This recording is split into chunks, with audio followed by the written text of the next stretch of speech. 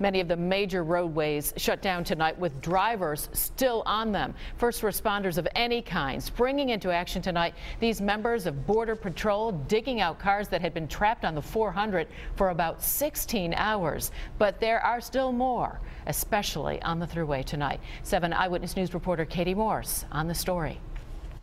You can actually see the empty thruway behind me. I'm standing on what would be the on-ramp onto the thruway from the 33. Just a few miles away, many drivers have been stranded, some for more than 12 hours. State police have been working throughout the day to free them, but it's been no easy task.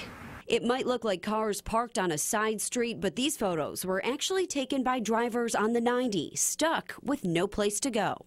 Just before the 400, there were so many cars. It was like a parking lot up here, so we had to stop. You can't even see like 10 feet in front of you. Around 140 miles of the thruway was closed from Henrietta to the Pennsylvania line, but not before dozens of cars and drivers got slammed by the snow.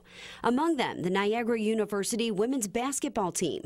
They were on their way back from a game in Pittsburgh and got stuck about 2 miles from the Lackawanna tolls. We're completely snowed in. I mean, there's 4 foot of snow on the bus.